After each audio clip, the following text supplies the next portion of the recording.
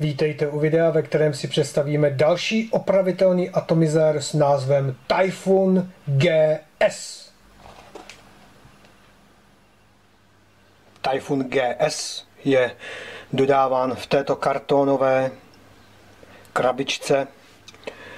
Nápis Made in Germany je trošku zavádějící. Jistě sami všichni víme, že všechny tyto výrobky jsou z Číny, nicméně nebudeme zde polemizovat nad tím, co je a není. Ten obal nekouří. Co to obsahuje? Servisní balíček, ve kterém je kousek meshové tkaniny,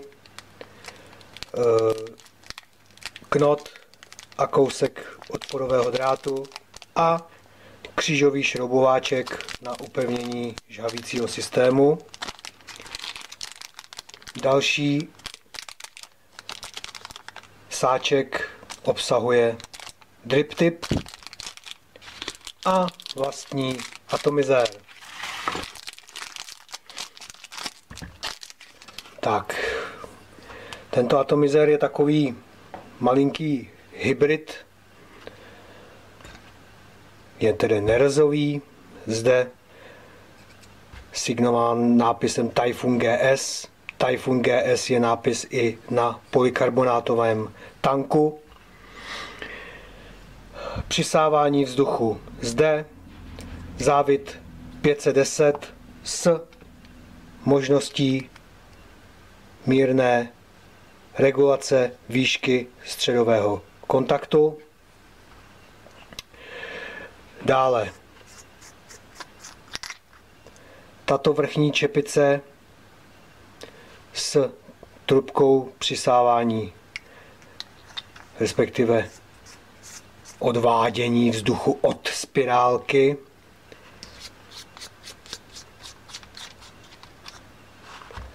V případě, až budeme plnit, plníme s touto čepicí nasazenou na polykarbonátový tank a plníme tudy po trubičku. Dále je zde tento nasazený vrchní kroužek, kryt žhavicího systému.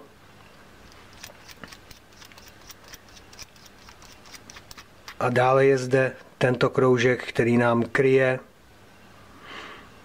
vlastní žhavící systém. Z toho všeho plyne, že to je takový opravdu hybrid, kde je žhavící systém suchý, tedy neplave v likvidu, a těmito otvory jsou prostrčeny buď knoty, nebo vata, anebo ruličky meshové tkaniny. Jak si kdo vybere, co komu vyhovuje, je to na každém z vás.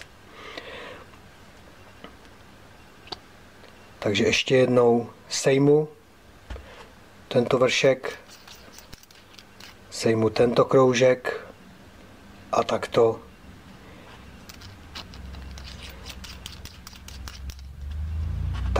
je to zebráno, takto to dáme dohromady.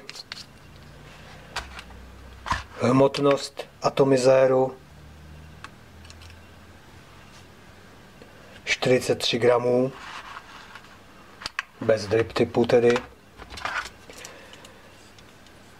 Průměr ve spodní části 15 mm, vrchní tanková část 17 mm, délka bez drip typu 62,2 mm. To jsou základní údaje, co se týče měření. No a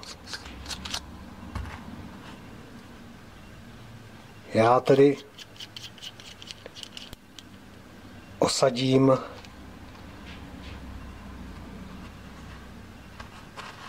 nějaký žhavící systém a uvidíme. Takže osazeno spirálkou, plusový, minusový kontakt na křížový šroubovák, trubička pro připsávání vzduchu, tudy, takže malinko nad tuto trubičku. No a zkusíme tam dát vatu a uvidíme. Tak se mi povedlo takto tu vatu prostrčit. Nyní takto zastříhnu.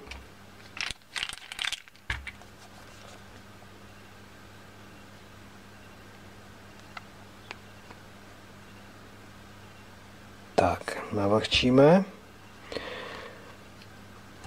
Plnění.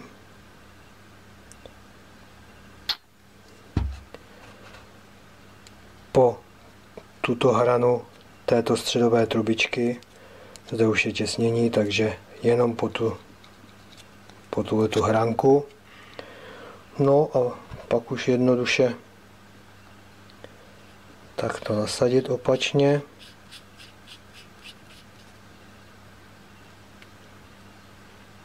A možno lapovat.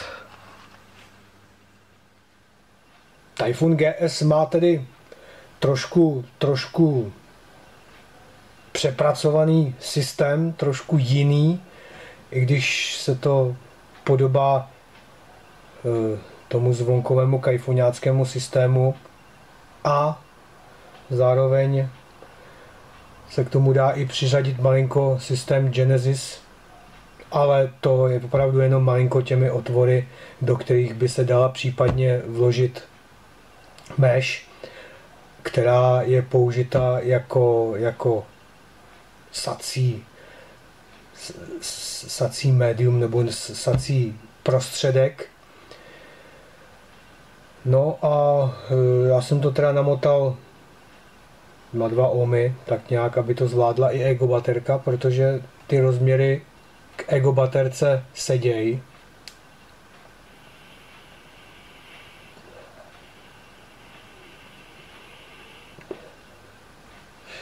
Ku podivu to i na ego baterce jede. Samozřejmě, že by se dal namotat ještě menší odpor.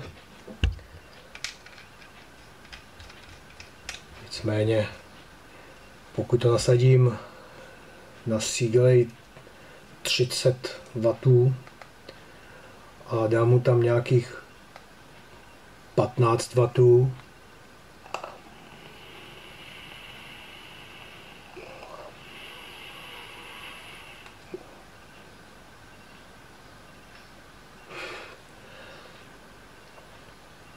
tak to taky hulí pekelně teda.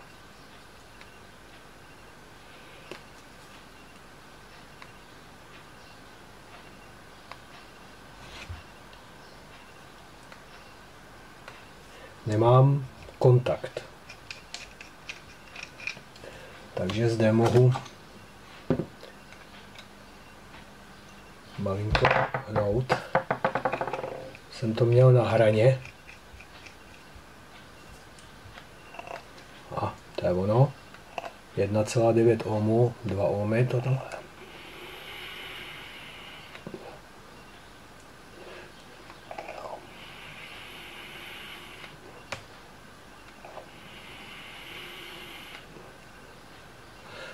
Zásobovat to stíhá taky.